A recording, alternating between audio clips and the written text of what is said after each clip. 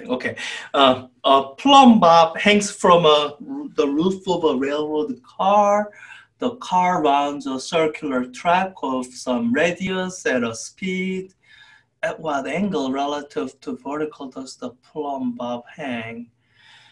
All right, let me draw a picture of this to kind of, I want to verify for myself that I understand.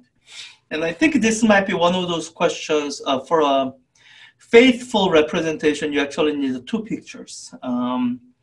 Because, so if I were drawing like a top-down view of that railroad car, then this might be what it looks like. You have a railroad that has a circular track of radius r, and I have some car that's making that track at some speed. Now, here's the problem with this particular view, or the top view, is that the plumb bob is hanging kind of downward. So whatever angle that's making, I don't see that from this view. So you really need a view from a different angle.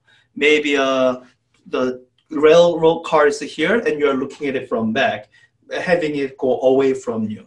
So you need this second view, rear view, to say, all right, this is the rail car, and the car is moving in a way it's kind of going into the page, and, or I guess, yeah, going into the page, and then you have a plumb bob here, and this is where you have to be careful or kind of think through intuitively. Imagine you are sitting in a railroad car, it's making a left turn or left turn. As you are looking at it, is the plumb bob hanging off to the right or hanging off to left? And when you think through it, I hope you kind of see that it should be hanging off to the right. And so, okay, so it's this angle that it's referring to. Good. Okay, so it's worth drawing that picture, kind of making sure you have correct image of the situation.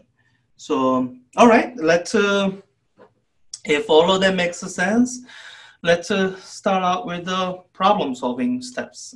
So the free body diagram for this scenario is, so I'm drawing free body diagram of the mass, which again I don't have, but I'm gonna hope it cancels out.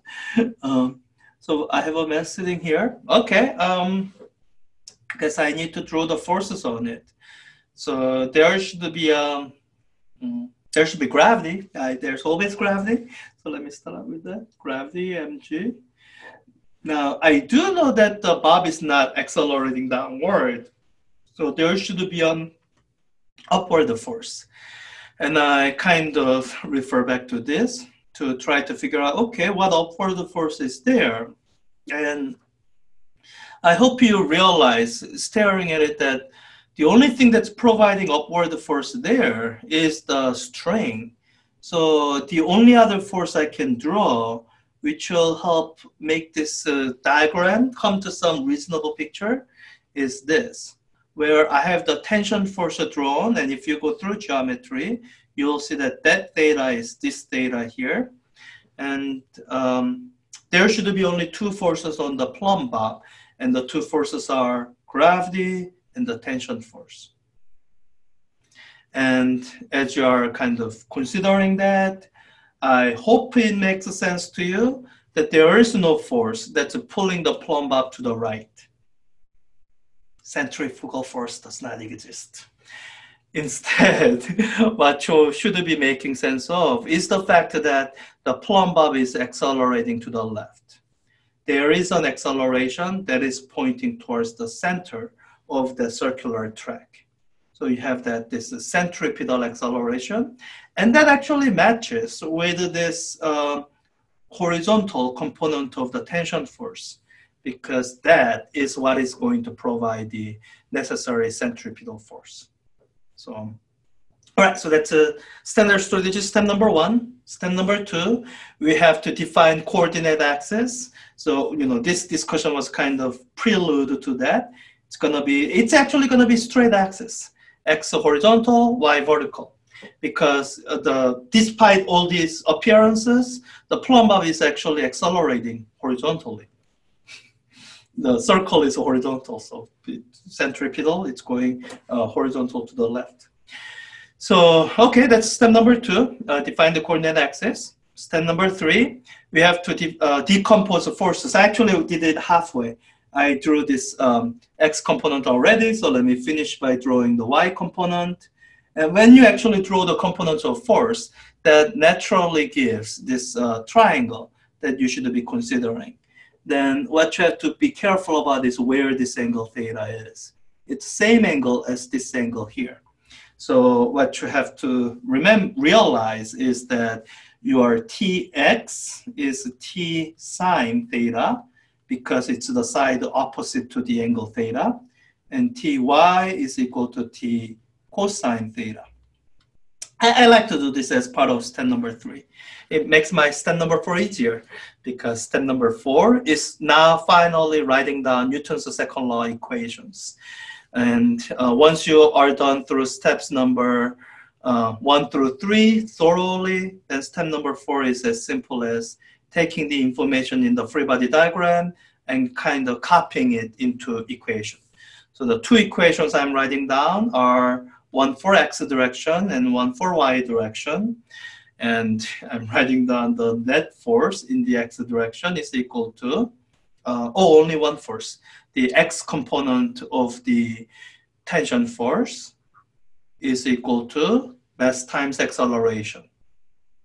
And I already recognized it as centripetal acceleration. So let me just write down mv squared over r. That's the formula for centripetal force. The forces in the y component is net force along the y direction. I have 2 forces in the y direction, the y component of tension force and the gravitational force. So the y component of tension force, T cosine theta, it's the y component, that's why I did that before, minus mg. And it's not accelerating in the vertical direction, it's only accelerating horizontally to the left. So that's equal to 0. All right, so this is where I now stop. I'm done with all the standard strategy steps. So, and now I'm taking stock of all the unknowns and taking stock of all the known information, which are equations, and see where I stand. So the unknowns first. Tension, I don't know tension, so that's one unknown. Angle, that's the unknown that I'm being asked for, so I don't know it, I need to find it. And mass, even though it's not a known, I'm going to kind of assume that it's going to cancel out. So I hope it cancels out. If it doesn't, we are in trouble. So 2 unknowns so far. And I think that's it. We are given V. I'll have to convert to units, but we are given V. And we are given radius. So I think we have 2 unknowns. Sorry, I keep saying 2. I have 2 unknowns and 2 equations. So I think we are just ready to solve it. I guess the strategy here is I'm going to try to get rid of tension. There are different ways to do it. And really the way I recommend for everyone is substitution. I mean, you can do this more quickly using linear combination or whatever. But the nice thing about substitution is it always works. Even though it could be a bit more tedious sometimes, it always works. That's kind of worth something. And yeah, so it's kind of in the spirit of standard strategy that here's this one approach that works a lot of the time. So I'm just going to continue to use that. And recognizing that what I need in the end is the angle, I'm going to be careful to not solve for it initially. Instead, I'm going to solve for tension first and use what I solved for to eliminate tension from my system of equations and hope whatever remains is something I can solve for angle. So I think I'm actually going to take the equation 2 and solve that for tension. So move mg over, solving it for tension. I get tension is equal to mg divided by cosine theta. That's something I can plug into equation 1. So let me call this 2 prime. So from equation 1 and 2 prime, what I get is mg divided by cosine theta times sine theta minus, no minus, no, that's the whole left-hand side, so that's equal to mv squared over r. And as I was hoping, math is canceled, great. And so to solve for angle theta, I think one thing that will be useful is to combine the sine over cosine into a single trigonometric function, tangent theta. So when I do that, what I get is g tangent theta is equal to v squared over r. So, so I can just solve for tangent theta.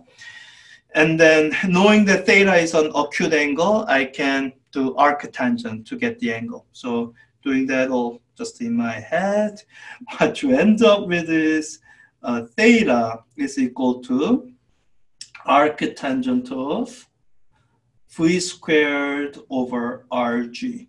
And it's always worth checking the units. V squared is meter squared per second squared, and r is a meter, and g is a meter per second squared. So all the units cancel out to give me a unitless quantity, and that's good because tangent of an angle is unitless. All right, so I think I'm ready to plug in the numbers, and I'm gonna take a little bit of a shortcut. I don't want to take time to do the unit conversions. I'm just gonna use Wolfram alpha. It's by the way, one thing I can kind of give you as a way of guarantee is in your exams, you are almost never going to have to do unit conversion. It's a kind of my kind of a thing. I don't like unit conversion questions, especially on exams, in the sense that it makes you, it's the kind of thing by the time you get to physics 4A, you know how to do it. It just takes time, and that time it takes, it doesn't teach you anything. So 22.5, yeah, I think that's enough significant figures. Okay, so 22.5 meters per second is the speed given.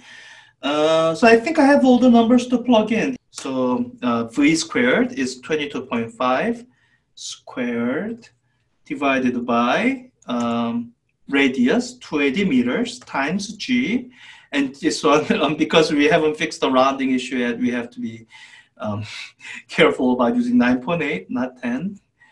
Okay, so that's the quantity, and let me just press equal, so it gives me the ratio, and then I'm going to take the arctangent of that.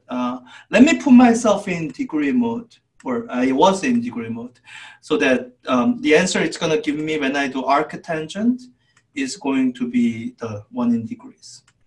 So 10.45 degrees. And it says round the answer to 1 decimal place, so the answer should be 10.5, 10.5. And once again, this is what I mean by the rounding issue not having been fixed yet. In that, so this is like within a 2% tolerance, and once it's fixed, then like answers that's as far off as that will be considered correct. But right now, I think you are allowed to be off by 1 digit. But that's the farthest we are allowed to be off by. For now, we need to fix that. I don't, yeah,